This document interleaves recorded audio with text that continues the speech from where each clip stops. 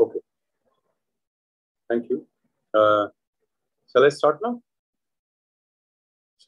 Good evening, everybody.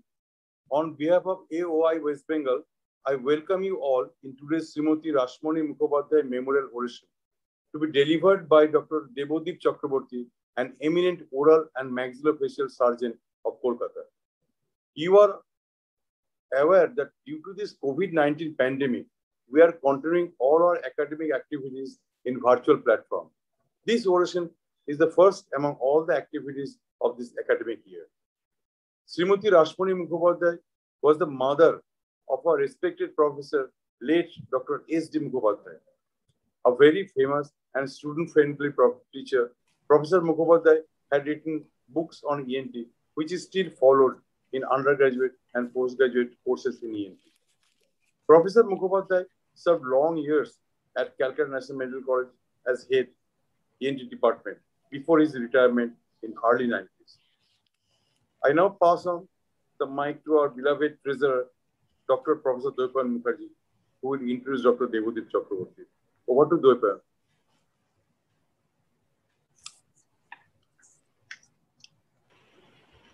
Good evening and namaskar to all of you.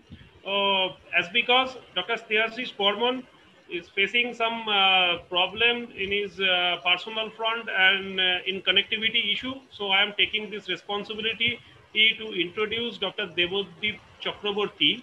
He is BDS from Dr. R. Ahmed Dental College in the year 1998. FDSRCS from Royal College of Surgeons of England in the year 2001.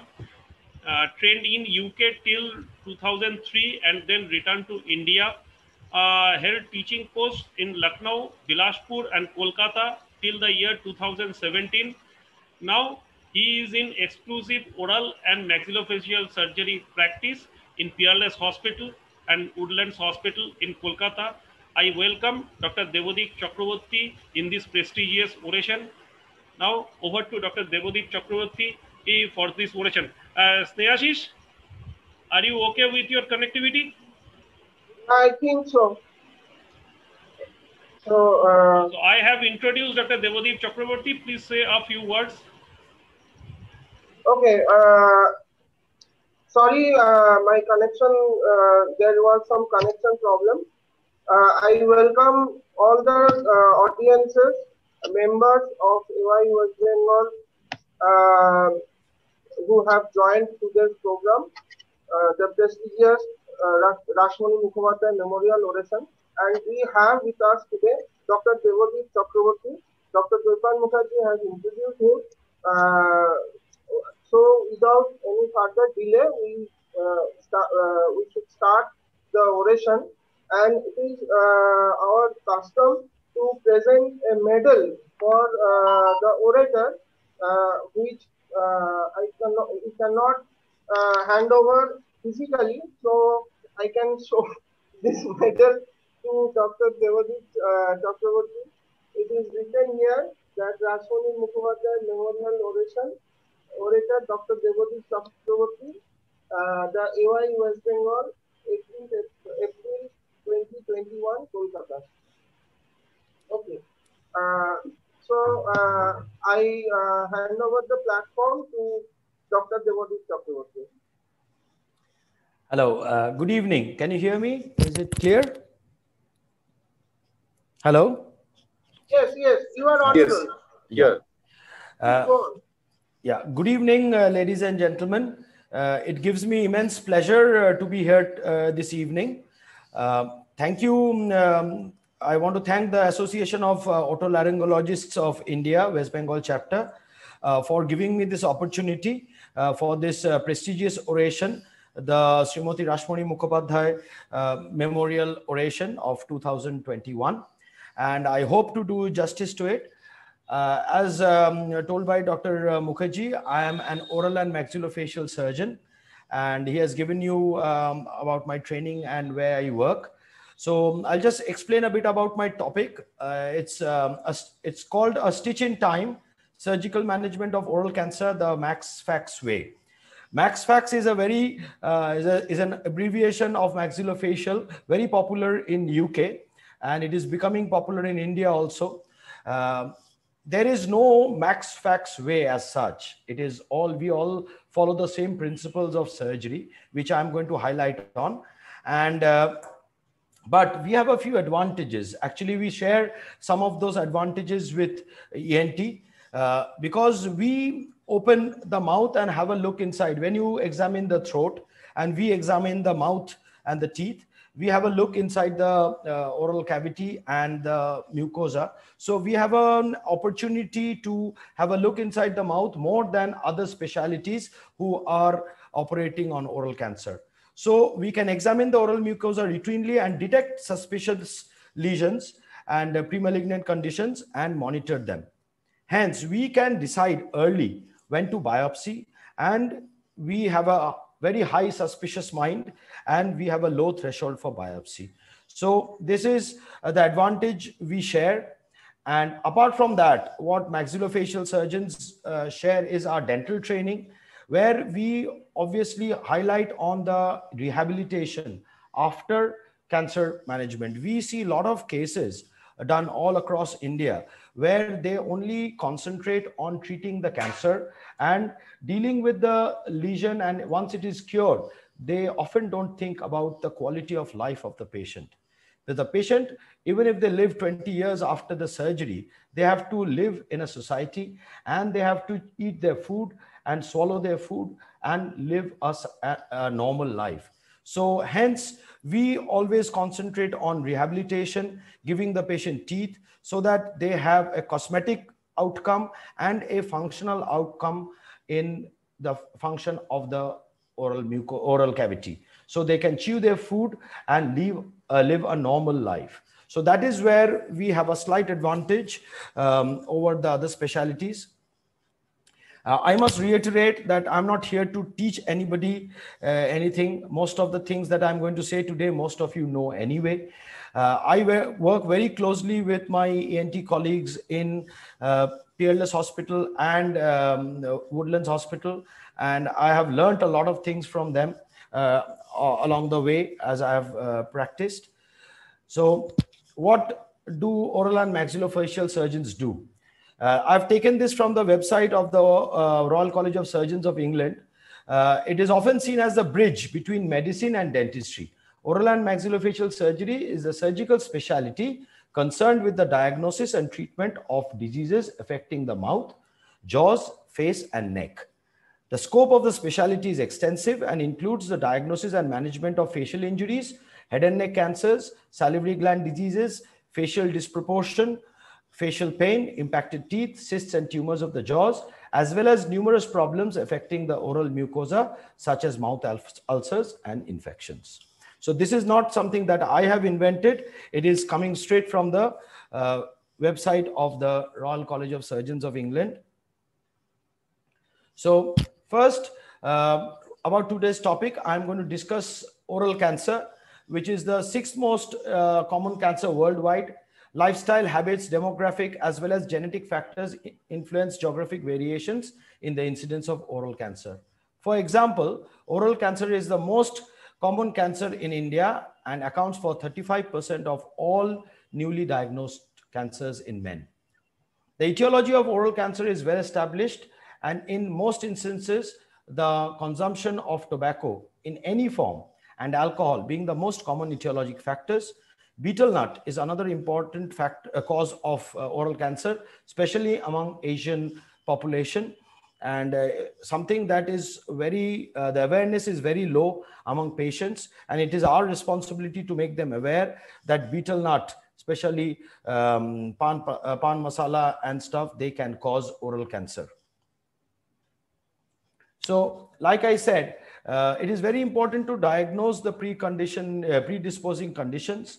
Since we often look into the mouth along with ENT colleagues, we can look at dysplastic leukoplakia, which is a white lesion, erythroplakia, which is a red lesion, speckled leukoplakia, which is a mixture of red and white, oral submucous fibrosis, which is very common, where there are fibrotic bands in the buccal mucosa and there is reduced mouth opening, sublingual keratosis, where there is keratosis on the ventral surface of the tongue, lichen planus, and chronic candidosis. All these conditions have a tendency to transform into oral squamous cell carcinoma of varying proportions, but we must diagnose these and keep a close eye on this. Sometimes we can do oral cancer screening with toluidine blue, which is a dye which is rinsed in the mouth, and it binds to nucleic acids and can help us to guide when and where to biopsy if there are changes in a wide area in the oral mucosa. So this is how a homogeneous leukoplakia looks, a white patch that cannot be wiped off. Malignant transformation is around 1 to 2% in 5 years if left untreated. Like in the right side, the photograph, if you see a lesion like this, it is better to go for excisional biopsy. But in a lesion on the left, it is a wide area. So it is very important to do incisional biopsy and keep a very close eye on it. Even if it comes as non-malignant or non-dysplastic initially, I think it is very important to keep a close eye on it and maybe biopsy again and again over time. So pre-malignancy, like on the left, you can see leukoplakia with dysplasia. You can see the redness in the center. And on the right, you see sublingual keratosis, which is whiteness in the ventral surface of the tongue. Chronic hyperplastic candidosis is another condition which can transform into oral cancer over time. So it is conditions like this also, we have to keep a close eye on it. So what is dysplasia? Dysplasia is a condition where there is loss of the organization of the cellular structures in the mucosa. Histologically, the nuclei stain more densely. There's little surrounding neoplasm. There's deep cell keratinization and loss of organization all along the layers of the mucosa. You can see two slides which shows the different, one is without dysplasia and one is with dysplasia. This is a controversial topic, carcinoma in situ. It's a controversial term used for severe dysplasia where abnormalities extend throughout the thickness of the epithelium. Only invasion of connective tissue is missing. This is a goal of treatment. This is what I said. The goal of treatment is multifaceted. The ultimate goal of treatment, this is quoting from Jatin P. Shah's book. That is why I put it within quotes. It is the ultimate goal of treatment of cancer of the oral cavity is to eradicate the cancer, preserve restore the form and function, minimize the sequelae of the treatment, and finally prevent any subsequent new primary cancers. So I will reiterate on the fact of the restoring form and function, which is very important. I see a lot of people roaming around with hemimandibulectomies without any reconstruction, and their lives are miserable. They are free of the disease, but they cannot chew. They are on semi-solid diet for years on end. Even if they are cured, they are living a curse. So it is our duty to make sure this does not happen to our patients. So the sites, as you all know, the lower lip is the most frequent site of oral cancer overall, but the tongue is the most frequent affected site within the mouth. In oral cavity, majority of the cancers are concentrated in the lower part of the mouth, particularly in the lateral border of the tongue, the adjacent floor of the mouth, and the lingual aspect of the alveolar margin, forming an U-shaped area extending back to the oropharynx. So these are the sites, some pictures of early cancers. So how does an early squamous cell carcinoma look? In early stages, it looks like it's a painless red speck or speckled or white patch, and only a minority are ulcerated. As the carcinoma enlarges, it may develop into a raised nodule or become ulcerated. Induration results from inflammation and fibrosis and the infiltration of the tissues. By the time a carcinoma has formed, an indurated ulcer with a typical rolled out border, it will have been present for quite some time. Hence, I come back to my topic. It says stitch in time. So this is the biggest challenge of treating oral cancer in India. A lot of our patients come to us when they have already tried all sorts of home remedies and alternative therapies. So a stitch in time is often missed. So as soon as it comes to us, it is very important to have a low threshold to biopsy and give a diagnosis and give a definitive treatment as early as possible. So next, coming to biopsy, It is another challenge is the patient conception that biopsy will spread the disease to all parts of the body. So we have to convince the patient that the biopsy is just a removal of some tissue for diagnostic purpose, and it will not cause cancer to spread all along the body. So there are various types of biopsy: oral histology, oral cytology, aspiration biopsy, incisional biopsy, and excisional biopsy. Oral cytology has very limited application. Aspiration biopsy is mainly for nodes which are prominent, and we can do a node to find out whether it's a metastatic node.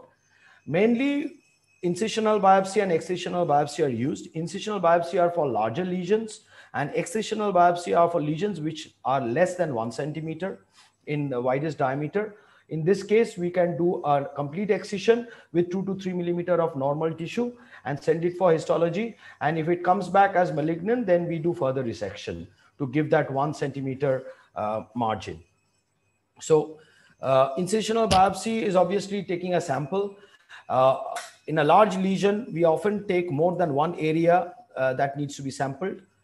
So the technique is representative area is biopsied in a wedge fashion, and a narrow, deep biopsy is better than a broad, shallow one. And all necrotic tissue should be avoided. So in this diagram, you can see how we should go for biopsy. We should take a little bit of normal tissue, and we should take all the layers of the epithelium going into the connective tissue, so that the histopathologist can have a look at all the layers. So anything that is shallow should be avoided at all costs. So these are some of the cancers that we often see, because people come to us after they have exhausted all attempts of everything, and they come to us at these states which are obviously malignant, and some cases are even as big as this, where you can see on the right and the left, they are quite wide.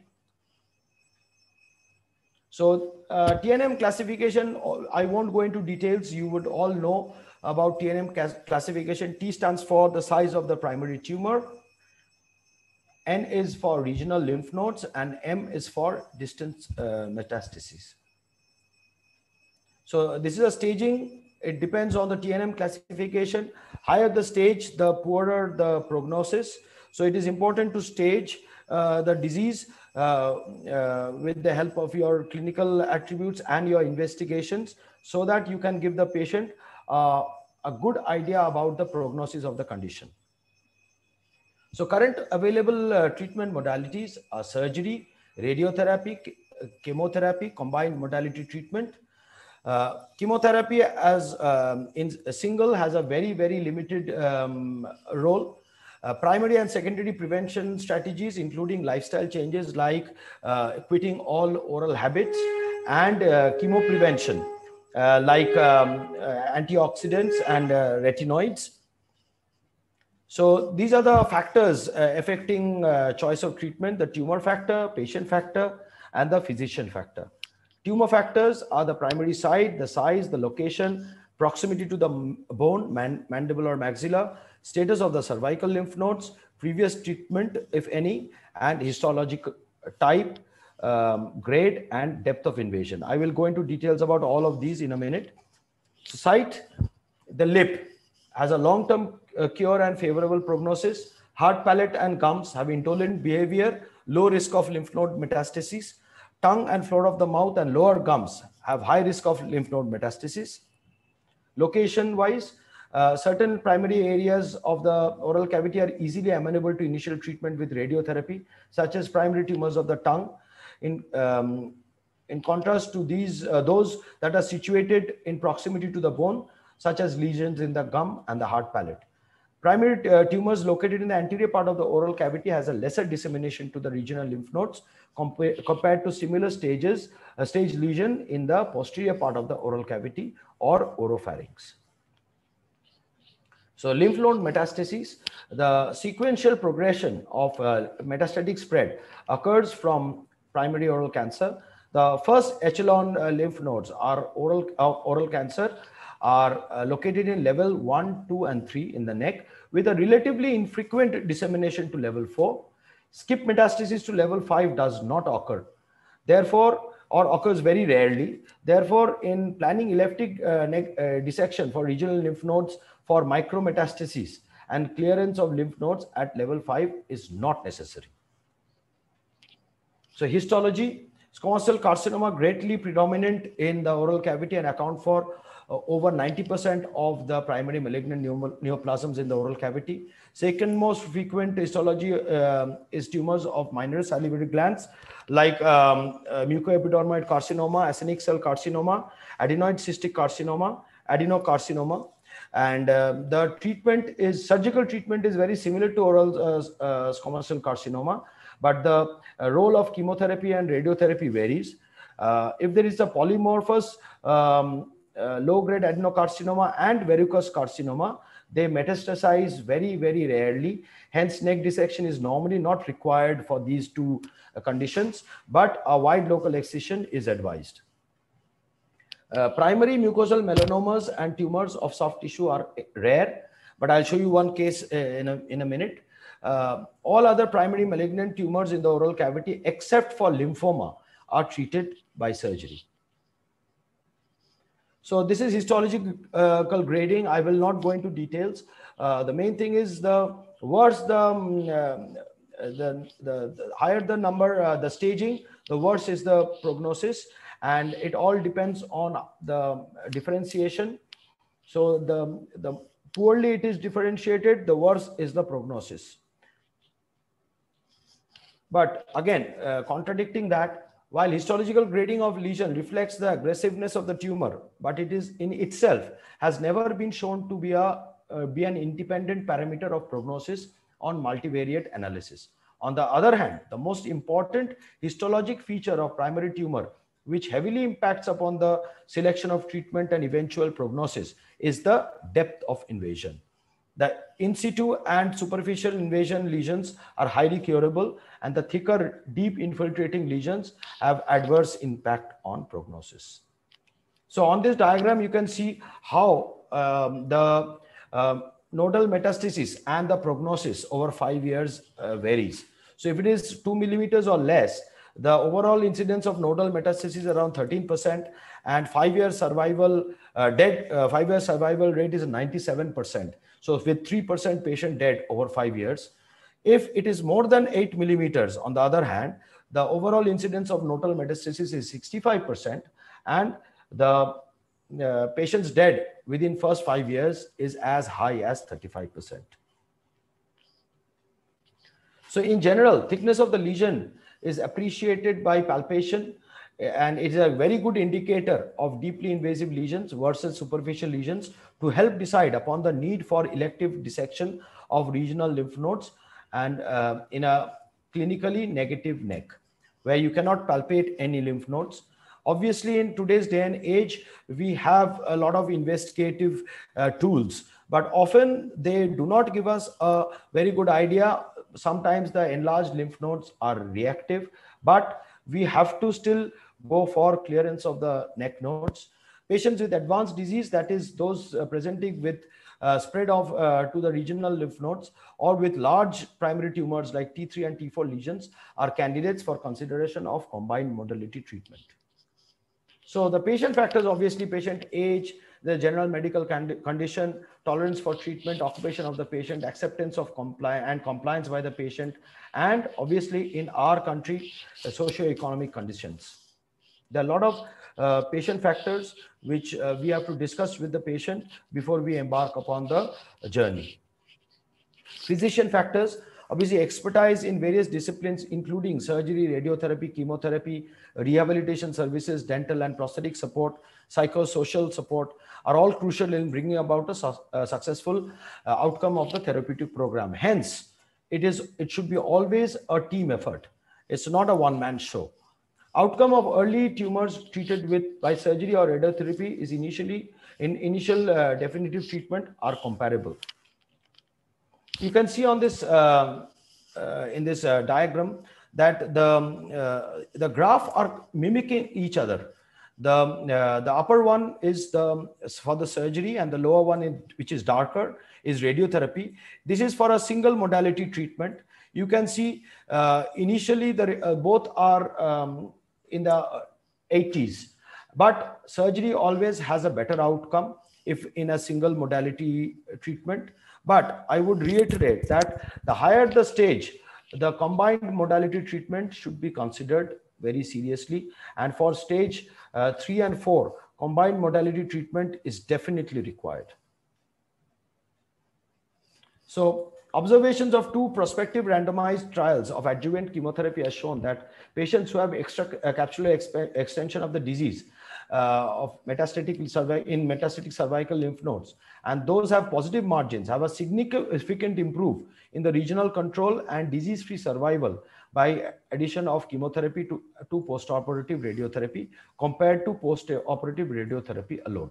But often with chemotherapy, they can develop grade 3 and grade 4 toxicity, which can cause severe or prolonged morbidity. I will discuss about the chemotherapeutic principles at the end of the lecture. So coming to the surgical principles, excision of tumor must include excision of some normal tissue. Ideally, we take about 1 centimeter margin, but it depends on the characteristic invasion pattern of the tumor. In oral SCC, the en bloc principle should often translates into removing the primary lesion with draining lymphatics and the lymph node chains contained within the fascial envelope of the neck. So when to consider resection of the mandible? I've mentioned mandible here, but the similar principle applies to the maxilla as well. But maxilla is obviously the bone anatomy is different and the bone type is also different. When carcinomas show radiographic or scan evidence of bone invasion, the lesion becomes a T4 lesion and a continuity resection is very important. So in these cases, we go for a hemimandibulectomy. When lesion is clinically adherent to the periosteum, a continuity resection is again required. One possible exception is a tumor that approaches the cortex but is clinically separated from it. And removal of the cortex as an anatomical barrier is valid in this context. So in these cases, in the mandible, we do a rim resection, and in the maxilla, we just take a chunk of the cortex and cancellous bone to achieve the 1 centimeter clearance on that aspect of the tumor. So coming to neck dissections, as you all know, there are 5 levels of the neck. So there are many types of neck dissections. Initially, the full radical neck dissection was the main workhorse, but gradually it still has its use, which I'll explain. It includes the extirpation of the sternocleidomastoid, the internal jugular vein, and the spinal accessory in composite with lymphatics contained in the cervical fascia and fatty contents. This surgery extirpates the fascia from all 5 levels of the neck. It also includes extirpation of the tail of the parotid gland and the marginal mandibular gland of the facial nerve. But this surgery has a lot of morbidity and a lot of deficits after surgery. Hence, the functional neck dissection came into play. In 1967, Boca and Pignataro introduced the functional neck dissection with the correct assertion that the lymphatics do not enter the sternocleidomastoid muscle, the carotid sheath, or the epineurum of the spinal accessory nerve. This surgery peels the cervical fascia, carotid sheath, and fatty contents of all 5 levels from these structures and preserves them. The supraomoid neck dissection is a slight modification of the Boca functional neck dissection, removing contents of levels 1, 2, and 3. So in this diagram, you can see the difference from a radical neck dissection to the supraomoid neck dissection, which is supraomoid neck dissection is the workhorse in oral cancer. So another term is modified radical neck dissection. There are many types of modified radical neck dissections. In fact, functional neck dissection is a type of modified radical neck dissection, but the commonest one that was used earlier was the one that removed most of the structures of full radical neck dissection, but preserved the spinal accessory nerve. Carcinomas in the oral cavity are associated with a lymphatic spread into the posterior triangle of the neck only 0.9% of the time. Hence, sacrifice of the spinal accessory nerve is not necessary. But the choice obviously is the surgeon's prerogative and depends on how he is trained. Generally, in knot neck, we do a functional neck dissection or a supraomoid neck dissection levels 1, 2, 3, which is also called the prophylactic neck dissection. In a N1 neck, we do a functional neck dissection, doing the considering the level 4 and sometimes the level 5, but generally the level 4 up to the level 4. In N2 and N3 neck, MRND or a full radical neck dissection is recommended. So when we do a neck dissection, these are the common anatomical structures that you will encounter. That is shown in this diagram. So coming to the common incisions, these are all the list of incisions. So these are the diagrams. The most popular ones obviously are the apron incision, the McPhee incision, and the Schobinger incision.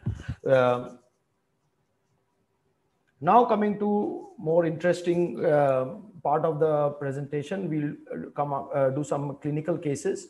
This is a gentleman who was 67 years old with oral cancer in the left buccal mucosa extending from the up to the corner of the mouth up to the retromolar triangle, and he had reduced mouth opening as well because he was a smoker, occasional alcohol user, and a regular betel quid chewer. So this was the incision that was planned. So the subplatysmal flap is being raised, and you can see the greater auricular nerve that has been preserved. So the neck dissection is in progress. You can assess the sternocleidomastoid and the internal jugular vein underneath it. So we did a lip split to get access to the retromolar area, and a radial forearm free flap was used for reconstruction. The reconstruction in this case was done by Dr. Anupam Golash, my colleague in Woodlands, and he did the microvascular reconstruction while I did the neck dissection and the resection of the tumor. So you can assess the anastomosis, a close-up of the anastomosis. The vein is on the top and the artery is deep. And this is a small video. Let me try to. There's a small leak in artery. I'm just giving one more suture, but I've let the blood flow. I'm just going into the flap.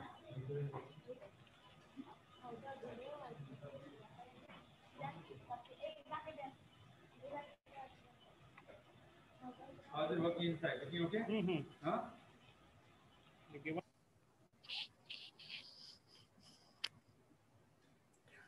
So this was at the end of surgery. This gentleman, he had a very, very good outcome, and he actually quit all his habits. And this was done in 2009, and he actually passed away in 2020 from medical for medical reasons. So he had an 11-year of good life post surgery. So this is a rare case of oral melanoma in the right side of the mandible and floor of the mouth. I apologize for the photograph. This was a long time back, I think 2006 or 7. So that was the digital cameras were still in their primitive stages. So this was the photomicrograph of the incisional biopsy. You can see in low power and high power. So this was the neck dissection. It's a bit bloody. I apologize for that.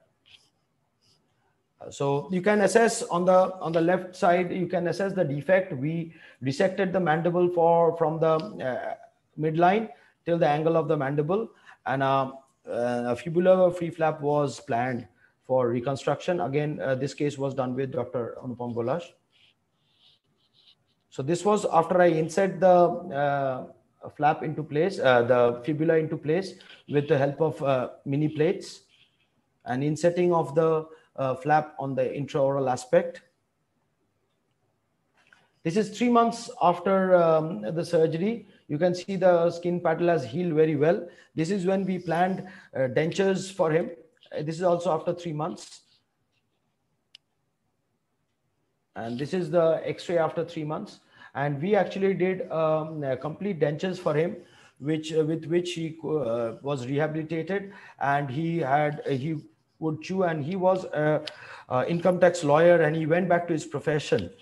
But unfortunately, the outcome with melanomas, obviously, as you know, is quite dire. And after 20 months, he developed metastasis in his liver, and then which spread to his spine, and he passed away just close to 2 years since surgery.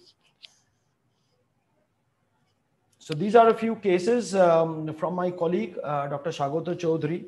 I wanted to show the range of reconstruction. This was a case of squamous cell carcinoma of the right lateral border of tongue, T2N0MX. Wide local excision and primary closure was done, and obviously with neck dissection. So you can assess the tumor on the right lateral border of tongue, encroaching onto the ventral surface. The incision was planned, neck dissection, the flap being raised. Very well done neck dissection. So this is after the resection of the tumor, after primary closure. And this was the neck dissection specimen and the resection specimen. This is the lady after 2 to 3 months. You can see how the muscle the tongue form has taken its previous shape again. This is another case of squamous cell carcinoma of the left buccal mucosa, T2 lesion this time. Again, a wide local excision, left marginal mandibulectomy, MRND of the left side, and buccal fat pad reconstruction, which is another thing which is oral maxillofacial surgeons often use, because we use buccal fat pad for closure of oral communications and other, and we often have used it in reconstruction of cancer cases as well. So this is a lesion. Again, the neck dissection was done. You can see the marginal mandibulectomy was done, and this was the reconstruction with the buccal fat pad. And you can see how well it has epithelialized. The third case is, again, this is a T4 lesion where a wide local excision and left segmental mandibulectomy, MRND of the left side, and this time a pec major pedicle flap was used for reconstruction, and the patient was sent for radiotherapy afterwards.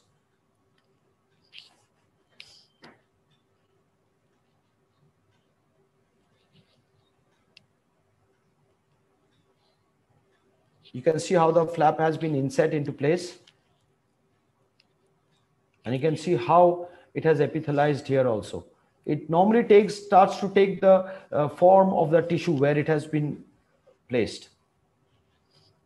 The next case, again, a T4B lesion, an N2B, and a wide local excision with left marginal mandibulectomy this time, and also a posterior inferior maxillectomy, left MRND, and a radial forearm free flap this time.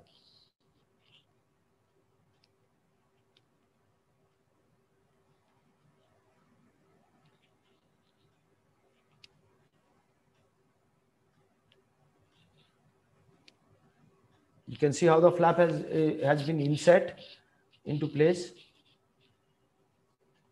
And this is the donor site. And this is how it looked after 1 month.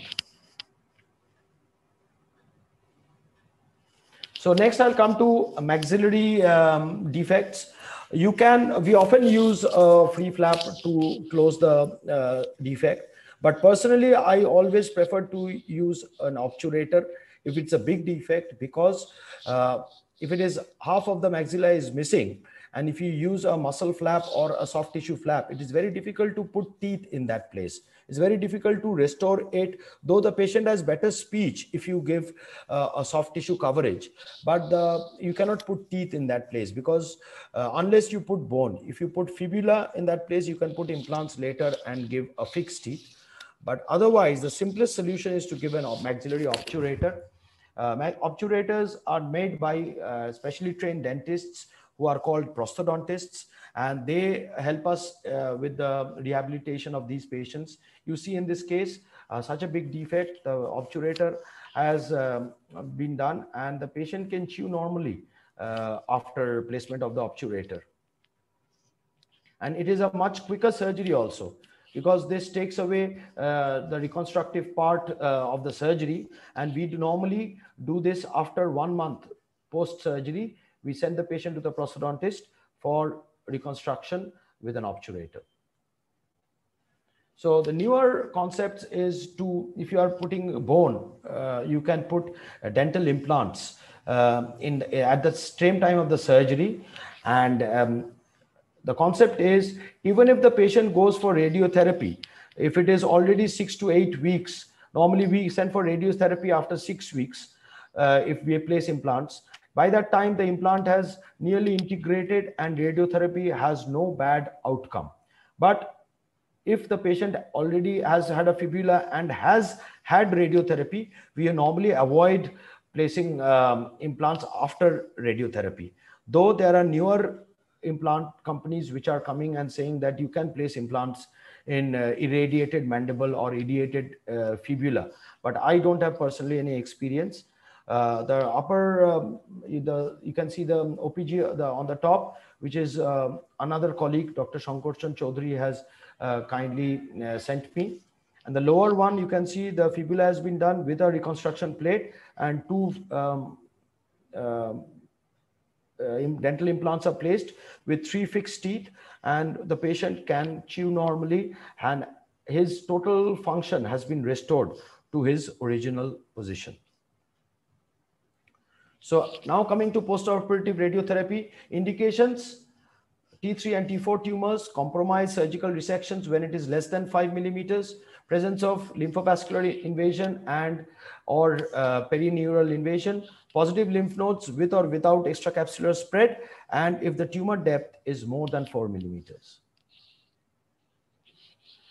So how does, what is the dental implication in before or after radiotherapy? It's very important. Often I get referrals after radiotherapy when the patient has numerous broken roots and teeth with radiation caries, because the assessment was not done pre-radiotherapy. So it is very important to do a pre-radiotherapy dental assessment, and all compromised teeth should be extracted or definitively treated at that point. Because if we start extracting teeth after radiation, there is a 7% incidence of osteoradionecrosis, which reduces to 4% with hyperbaric oxygen therapy, which unfortunately we don't have in eastern part of India. So we have to have then run a 7% risk of osteoradionecrosis. And I get a lot of cases where the oncologist or the surgeon has recommended extraction of teeth because it is already 6 months. But I must reiterate that 6 months, with 6 months, it does not improve the odds of getting oral osteoradionecrosis. The risk remains the same, even after 3 years, 4 years. So it is paramount to avoid having extractions after radiation, and that is why the patient should be sent for 3 monthly dental checkups after oral radiotherapy, and keeping the mouth moist with frequent mouthwash or by use of artificial saliva is very important. Anesthetic gels must be used for erythema and soreness during and just after radiotherapy. So as I said, adjuvant chemotherapy, which was I was discussing earlier, is obviously a controversial topic, but it has been shown to have good outcomes when used with radiotherapy. So it is generally reserved for unresectable lesions or where the surgical outcome is compromised. Chemoradiotherapy with cisplatin-based regime is the most popular. Bleomycin and 5-fluorouracil has been tried.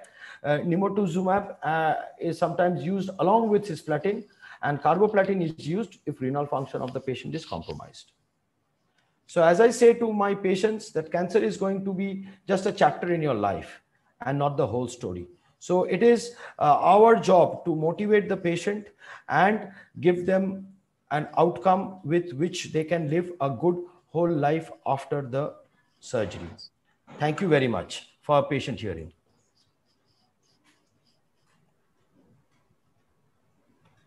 Hello. Thank you, Debadeep, for a wonderful talk about oral cancer management. It is customary to hand over a certificate to you, solicitation certificate. I am sharing the certificate and reading it out. We, the members of the Association of Otolaryngologists of India, West Bengal, proudly solicited Dr. Debadeep Chakravarty, BDS, FDSRCS, England, Oral and Maxillofacial Surgeon at Peerless Hospital and Woodlands Hospital, Kolkata, for delivering the prestigious Rasmoni Mukhopadhyay Memorial Oration organized by the AOI West Bengal on 18th April 2021 at 7 p.m. on digital platform on a topic, a speech in time, surgical management of oral carcinoma, the Max way. Signed by our President, Dr. Subodhit Banerjee, and me, Dr. Shyashish Burman, Honorary Secretary. Now I request Dr. Subodhit Banerjee to give the vote of thanks. Thank you. I sincerely thank Dr. Debadeep Chakravarty, who has given a very good oration, and also thanking all our members for joining this oration. I also thank Lupin for giving technical support to make this oration flawless. The certificate you have all seen will be handed over to Dr. Chakravarty later on. Thank you all. Thank you for listening. Okay. Thank you so much, sir. To all our respected dignitaries and to all doctors, very good evening and pay my regards to all of you. It's a great honor of us as an organization, Lupin Respira, to be associated with Association of Otolaryngology of India and that to be West Bengal. We, Lupin Respira, always stands with the doctors and ready to serve more better way in coming future. It was an excellent talk by Dr. Debadeep Chakravarty, and thanks to Dr. Shyashish Burman, Dr. Banerjee, Dr. Mukherjee for organizing this particular prestigious oration. My heartiest congratulations to all of you. Today, we are privileged to have the opportunity to inform about our comprehensive basket like Aziflow FT, Telecastel, Bilagram, which is known brand to you, will further strengthening our portfolio with your continuous support. Please take care of yourself, your loved ones, and stay healthy and stay safe. Thank you so much, sir, and good night. Thank you all the audiences and stay safe. Good safe practice.